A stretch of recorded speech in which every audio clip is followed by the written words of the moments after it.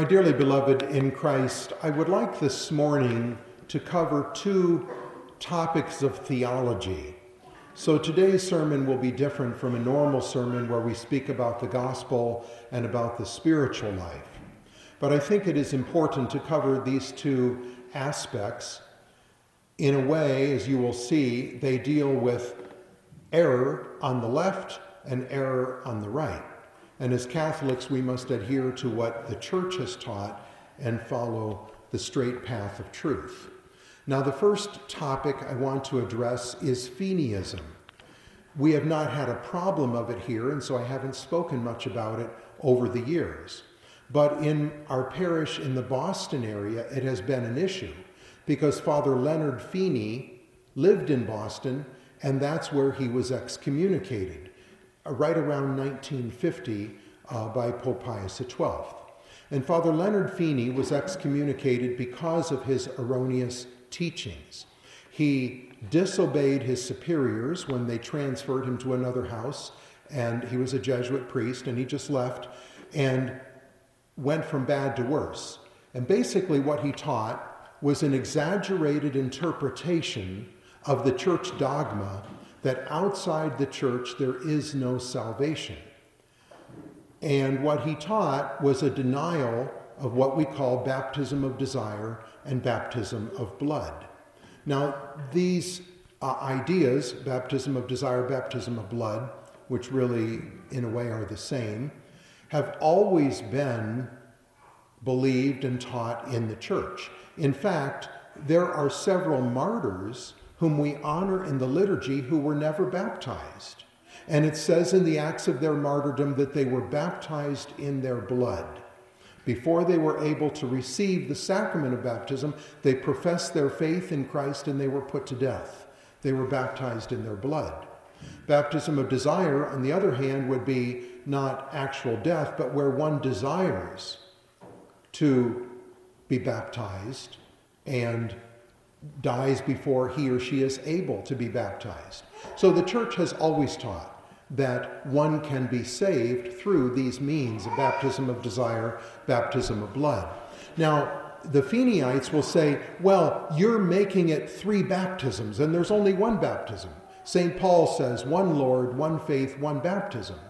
And they fail to understand that it is a figure of speech, which indicates that one can obtain the grace of baptism who has not been actually baptized with the sacrament of baptism. So this is the area of error of Father Feeney, and it has been a scourge of the traditional movement because we as Catholics recognize the errors of Vatican II. We don't want to be misled into the liberal ideas that just about everybody goes to heaven and that it doesn't matter what you believe or what religion you adhere to, just about everybody goes to heaven, if not everyone. These modern liberal errors of our age. So some people tend to go to the opposite extreme and follow the condemned teachings of Father Leonard Feeney. Well, we had a seminarian in our seminary in Omaha whose family fell into Feeneyism. They gave him things to read, he read them, and he became all mixed up with Feeneyism. He left our seminary and found a bishop to ordain him. And then he went to a place where we have a church, a parish in southern Minnesota, and he misled some of the people there and started his own little group. Well, there were 2 men in that parish who were quite concerned because they had, as the saying goes, they had a dog in the fight. They have relatives who were misled by, his name is Father Dominic Crawford. So they wrote a book. It's an excellent, excellent book, and it's called Contra Crawford, A Defense of Baptism of Desire and Periodic Continence. And these 2 men, 2 laymen, wrote the book under the guidance of His Excellency and with the help of some of the priests. And they have in the back of the book a pamphlet that Father Crawford wrote and passed out to the people. And then they go through it point by point and answer it. And one of the interesting things that I find in this book is they have a chapter in which they show how the Feeneyites distort and misquote the saints or fathers of the church that they quote from. For instance, St. Augustine. They take one sentence out of one book he wrote, and then a phrase from a completely different book, and then something else from a third source, and they put them all together. And when you read it, it makes it look like St. Augustine is supporting them. And so that's very dishonest journalism. Now, I mention this because this book is available. It can be purchased very inexpensive, I think $6.50, and then with shipping and handling, it comes to about $10. But you also can read it for free online. So if you're interested in either purchasing the book or reading the book online, you can send me an email, and I will send you the links to both, where you can purchase it and where you can access it online. So it's something we should be aware of. As I said, it's never been a problem here, but unfortunately it has misled many otherwise good traditional Catholics, because again, they don't want to fall into the liberalism of the modernism, and so they have been misled into adopting this false idea of rejection of baptism of desire. As I was mentioning at the Fatima conference, when you really think about it, what Father Feeney taught, what it logically leads to is the belief that there are souls in hell who are in the state of sanctifying grace. In other words, someone who, through supernatural faith and supernatural love and contrition, receives the life of grace, but are not baptized, and so therefore they're sent to hell. In fact, there's a wonderful story in the Acts of the Apostles, chapter 10, about a Roman centurion named Cornelius. And he, with all his household, he was very devout. He prayed every day, many times a day. He was very good to the poor, almsgiving, etc. And an angel appeared to him and said, "Send for a man named Peter. He lives in this city, and ask your servants to go and bring him here, and he will tell you what you need to do." And when St. Peter went there with his companions, they were amazed because they saw the Holy Ghost come down upon Cornelius and his family. And they hadn't been baptized yet, but they received the Holy Ghost. That means they received the life of grace. They could not receive the Holy Ghost if they were in the state of sin. And St. Peter then went on to baptize them. But the point here is that this exaggerated idea of baptism of desire leads to a number of, exaggerated belief in the dogma of no salvation outside the church, rejecting baptism of desire, leads to a number of erroneous ideas. I had one article in the Reign of Mary in which Father Feeney, I read through his entire book, Bread of Life, and he would say things like, well, if someone wasn't baptized and they're trying to do the right thing, it's just too bad, just too bad. He even says, when you go to heaven, most of the Americans that you will meet in heaven are below the age of 7, meaning they were baptized and died. So that it makes achieving one's salvation almost impossible to accomplish. There was one man who used to go to our Mass in Boston, and he fell into Feeneyism, and he's very obstinate in it. And I've tried to help him. And I asked him this. I said, can you give me one theologian, just one, in the history of the Catholic Church that taught that baptism of desire and baptism of blood are wrong, they're heretical, they're erroneous? And of course, he could not do that. He could not give me one theologian. And yet all the theologians that have addressed this subject teach baptism of desire, as did St. Thomas Aquinas, the Council of Trent. The Council of Trent said it is impossible to achieve salvation without baptism or the desire of it.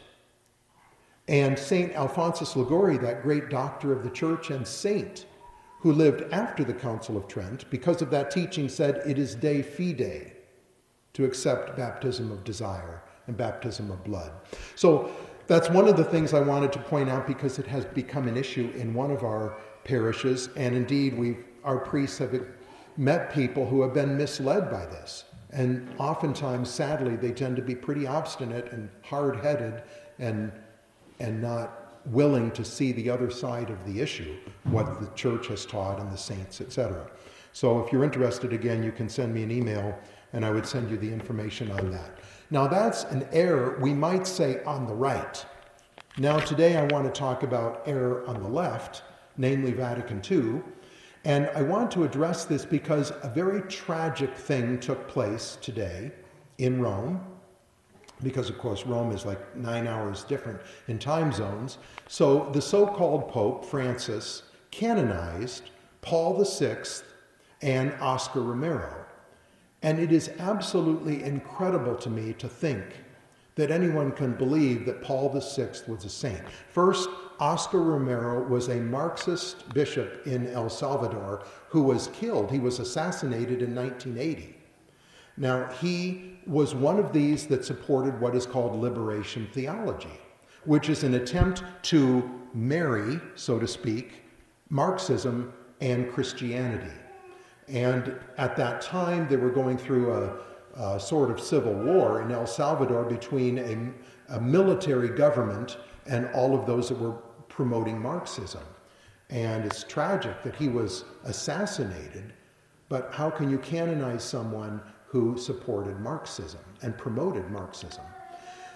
But far more horrendous to me is the canonization, the pretension that Giovanni Battista Montini, who was elected in the conclave of 1963 and died on August 6, 1978, and that during those 15 years, he gave to the world the Novus Ordo Missae. He promulgated all the decrees of Vatican II.